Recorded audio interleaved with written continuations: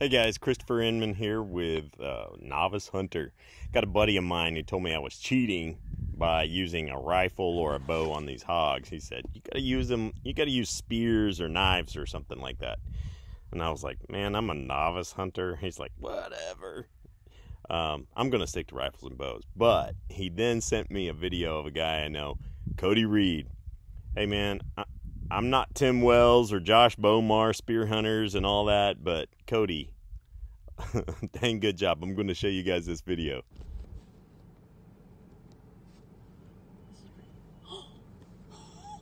He got a hit on him. I don't know where, but he got a hit.